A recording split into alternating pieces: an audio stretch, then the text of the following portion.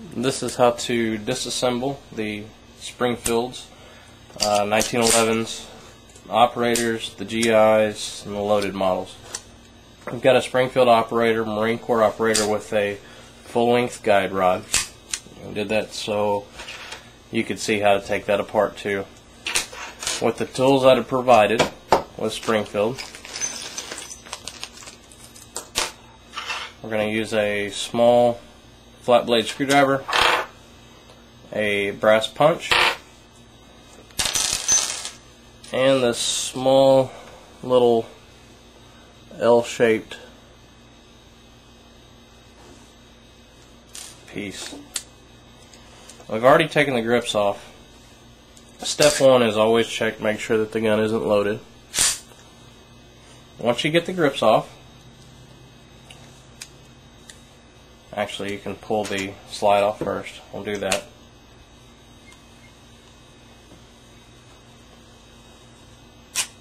Pull the guide rod out, push the plunger down, you swing the barrel bushing over clockwise, pull out the slide stop,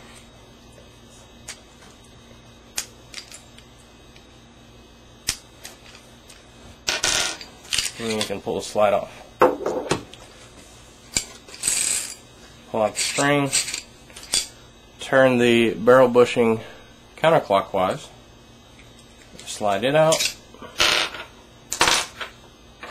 and then out comes the barrel. To pull out the firing pin and the extractor, you push down on the firing pins, slide this piece down, and keep your finger over it because it will go shooting across the room. Like that. There's the firing pin and firing pin spring. Take your flat blade screwdriver and you can pull out the extractor just like that. Now the slide is disassembled.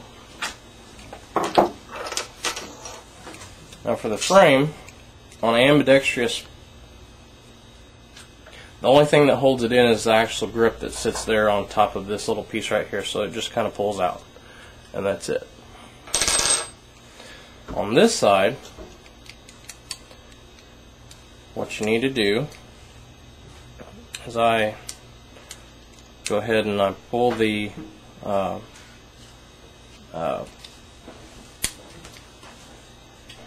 housing out, and to do that, this is where the pin comes in. You insert the pin in the little hole. What that does, that holds the firing, the hammer spring in place.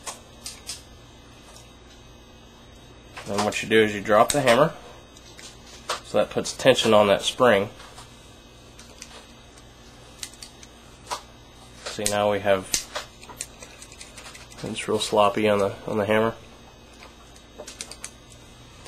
Now you take your punch and you knock out this pin this direction. You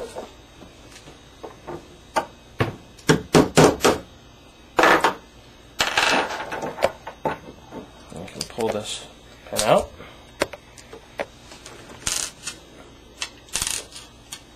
And now that this is holding that tension, you can slide the mainspring housing off.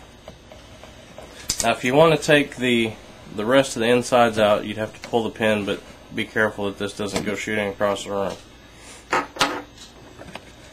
After that, pull the hammer back, pull the safety up, kind of give it a little wiggle, and pull it out gently.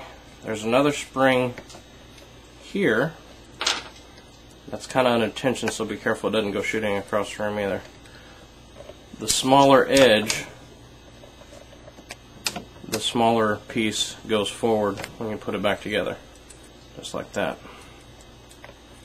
So that comes out.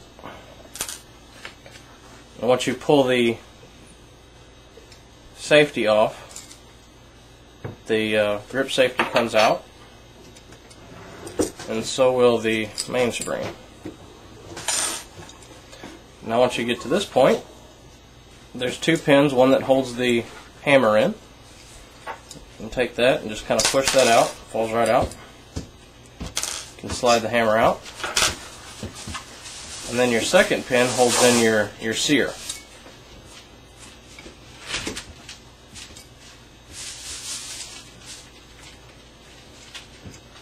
Pull it out.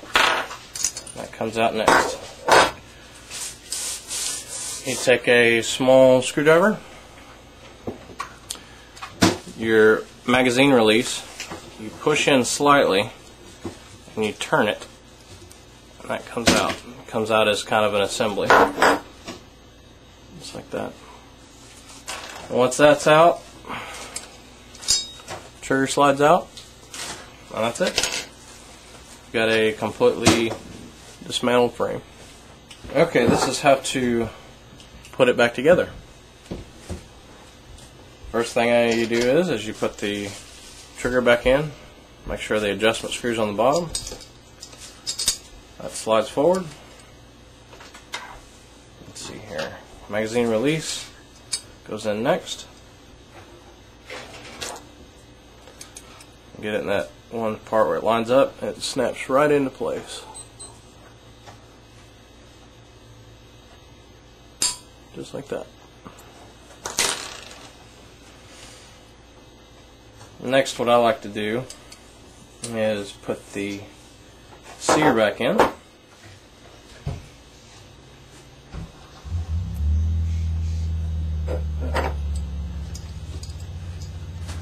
Alright, put the sear together. There we go. Slide that in there.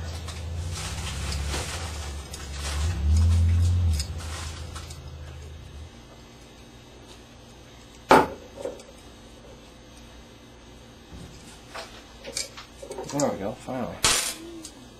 Put the hammer in place. That's a whole lot less of a hassle. These pins just kind of slide in. The only thing that holds these pins in place is the actual thumb safety that's there.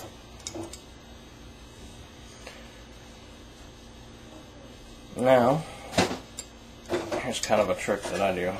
I put the main spring in. Sure it lines up with all the little holes and stuff. Kind of falls in place.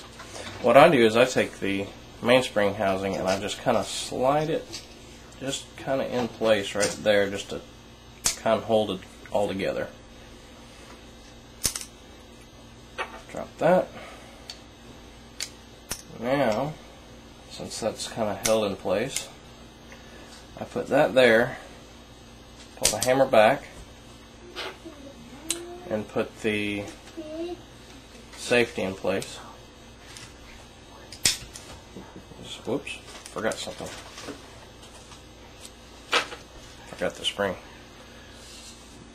Little end goes forward. Get that down in there. Put that here. You're going to take your punch and kind of push that forward so it falls into place.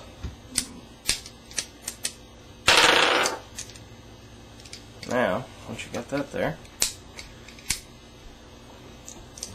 you line up this right here with the little cup inside the mainspring housing.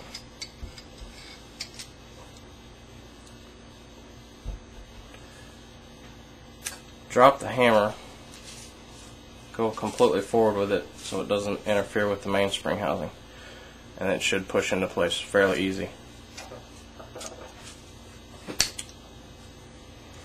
Put that pin in.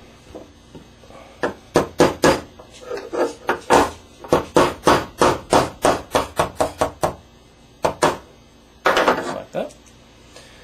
Now what you can do is pull the hammer back so it releases the pin. Slide the pin out. Check it, make sure everything works. Then you can put the other safety in. And that's basically it.